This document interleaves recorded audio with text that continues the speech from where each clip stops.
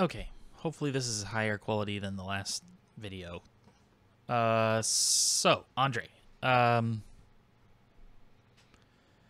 it's a slight correction because I was kind of rambling in the last video. But basically,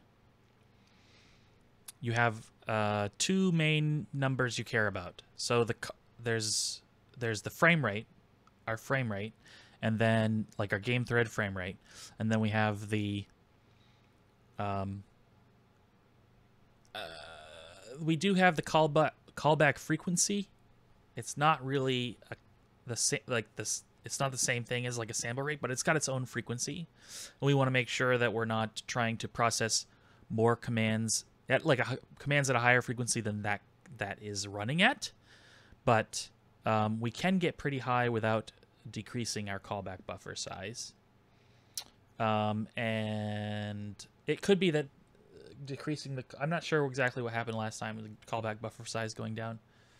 The more I thought about it, the more I was like, this doesn't really make sense. But what we can do, what you sort of have to, really your big limiting factor is still going to be your game thread frame rate. And really what you want to do is you want to just adjust your gunshot buffer size to accommodate that. So what you have to think about is kind of like Nyquist theorem. We're trying to represent, we need an update at a certain particular rate. And that update, when we say, hey, you need to fire X number of shots, that's our buffer size.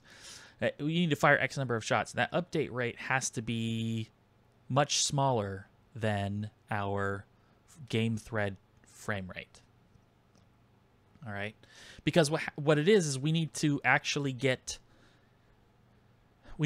those callbacks on our buffering system at a frequency which allows us close enough to the timing that we need to enqueue the next set. And if our game thread frame rate is too low compared to how much we need to how frequently we need to update our enqueuing, the number of shots we're enqueuing, that's sort of the balance that we're struggling with.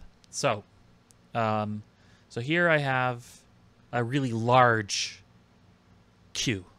Okay, so I've gone in and I've updated my little thing, so I can basically say I'm going to queue a whole bar's worth of gunshots, and my bar is going to be, X beats long.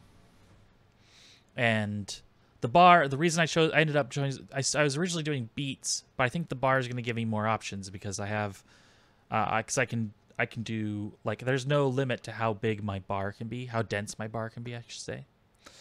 And so here I have an 8/4 bar, and my gunshot frequency rhythm division, my beat division is 30-second notes. Okay, so so that means I can technically enqueue up to 64 gunshots. So I've increased my voice count threshold to accommodate. So here's my here's my 15. Okay, pretty good. Here's my 30.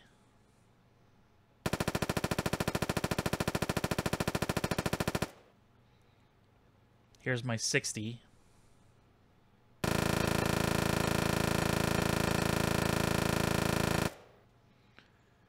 Here's my 120.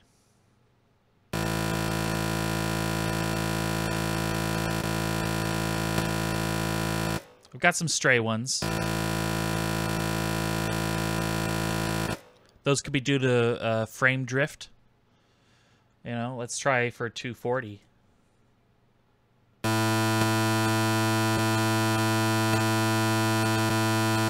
That could just be me hitting my voice threshold, right?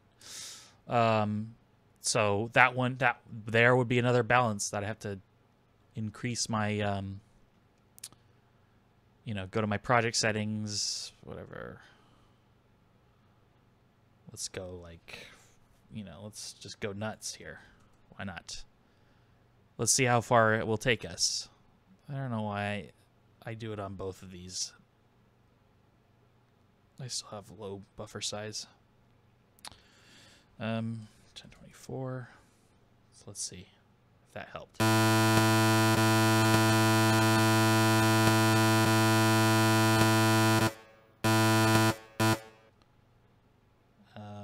I don't know. Let's just see what we can do. Let's try for 480. Let's see what happens.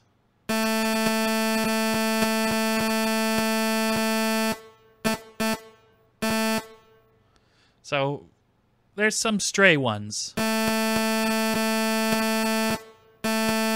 Hard to say exactly what's causing it. It could be frame drift, and so I'm just not up. It could be that there's some sort of drift in my update. But this is absolutely a stress test. I wouldn't expect anyone to do this. This is insane. I mean, this might as well just be a synthesizer, right?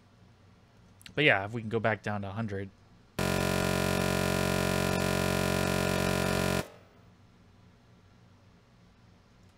We can do it. We can do it if we buff. We just have to buffer enough of them. Just from a sound design perspective, I don't think it's very compelling, just to have one individual shot. Because I think because you have to think about from the sound design perspective. From tech perspective, it's interesting, but from a sound design perspective, it gets boring. And I think the reason is because when you have a gunshot, like a gun, it's a mechanical process, but like any machine, even though the main mechanism is operating at a high frequency, even audible frequency, there are other components inside the gun or the machine that will operate sometimes at a lower frequency, and so there'll possibly be mechanisms that are actually at a lower frequency. So it's not actually not everything you're hearing is like high frequency. And the other thing is that you actually get like resonant vibration in various parts of the machine's systems, which will create, rattling or other noises that operate at a lower frequency or like a subharmonic frequency. And so I don't think it's enough to just say, hey, here's my machine gun shot sound, and that machine gun was recorded in isolation as like one shot. Whereas if you listen to a machine gun, repeating, you'll actually hear sort of other mechanical like harmonics that are subharmonic, that are operating at a lower frequency, and phasing at a lower frequency than your gunshots, your actual like report. So that's something to think about as well, as you sort of like go into sort of crazy territory. And that's why authoring a really good gunshot loop is painstaking, because you're also trying to capture those subharmonic frequencies. And so this is not like, so even if we were doing this, we'd still want to have like layers, like subharmonic layers, and the voice count complexity just explodes insanely. So I'm not a fan of this approach for like really high frequency machine guns, but I think if you've got like an assault rifle that is of reasonable frequency, at least this way you can get consistent consistent gunfire. So I think Quartz is going to be really good for that. But I don't think that it's worth, you know, us going into the sort of like that kind of high frequency territory. So yeah, hopefully that was interesting or helpful. I'm enqueuing obviously a lot of gunshots to ensure that I hit that timing without fail. And so, you know, dropping and it, you know, your update rate is once again, just to reiterate, going back to your frame rate. You know, some division of your frame rate is going to be like the perfect update frequency. So it's going to be a smaller number. So the frequency at which you attempt or you enqueue your shots. So let's say you're using a smaller buffer size. You know, say like you're just doing a round robin thing, like 2 gunshots, or you're like doing some sort of 3 gunshot or 4 gunshot thing. I would probably stick, by the way, I would probably stick to like base 2 numbers just because it's going to be a lot more easier. It's going to be a lot easier to do the math. But, you know, your update rate is going to have to be some division smaller, probably like 2 or 4 times smaller than your game frame rate to ensure the timing. Because what happens is you still need to get that hit back from